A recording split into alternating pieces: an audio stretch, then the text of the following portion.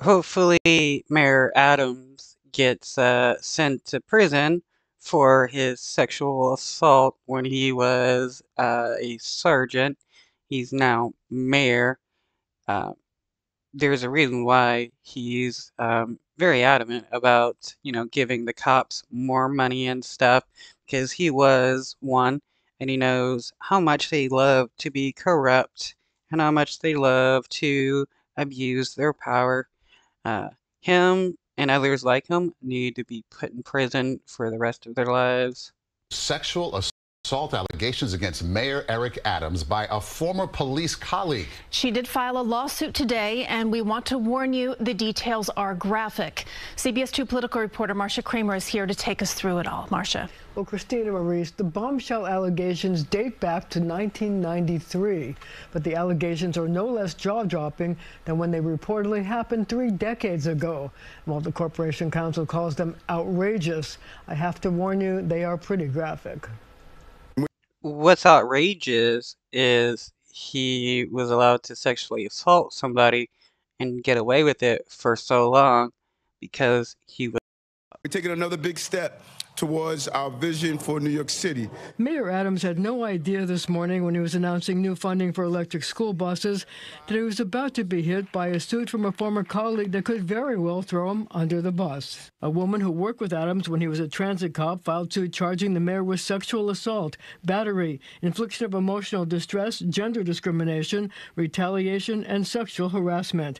It stemmed from an incident in 1993 when she says she went to him for help with an employment issue because he was president of the Guardians Association, a black police officers organization.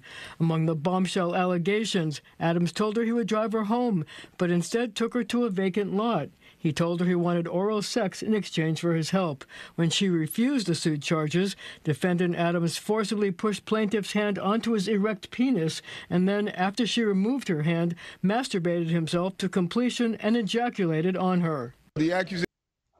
Yeah, no surprise. He was a cop.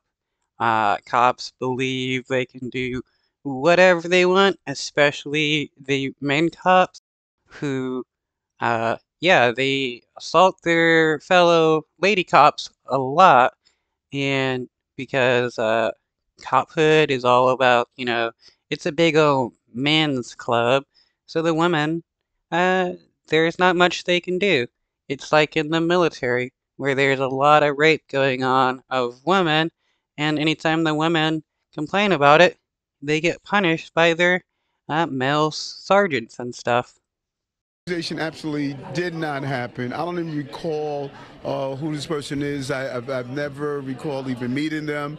And Right, that's what a lot of sexual assaulters say. Oh, I don't know this person. Blah, blah, blah. Just because you don't remember it happening doesn't mean she doesn't remember it happening. you know, I spent my life protecting people. That was the mayor's reaction last November when the woman initially filed a notice of claim under a special New York Adult Survivors Act signed in 2022 by Governor Hochul, which provided a one-year window for people to bring lawsuits over sexual assaults that may have occurred decades ago. She filed the notice shortly before the 1 year was up and filed the detailed charges today. City Corp.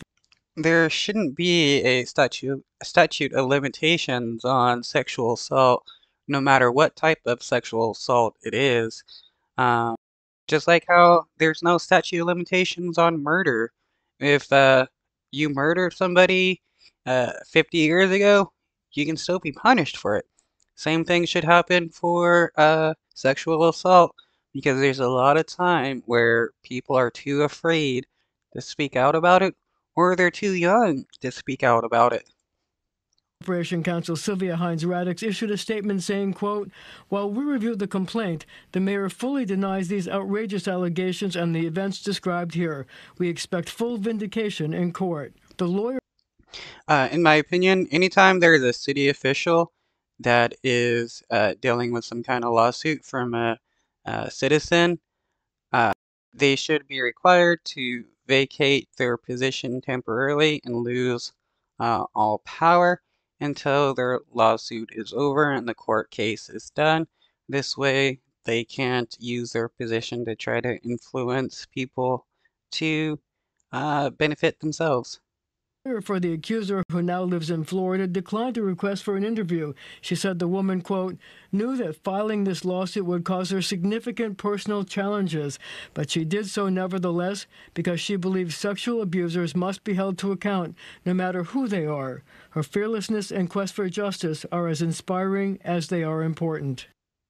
Now, the woman is seeking a jury trial and is said to want millions of dollars.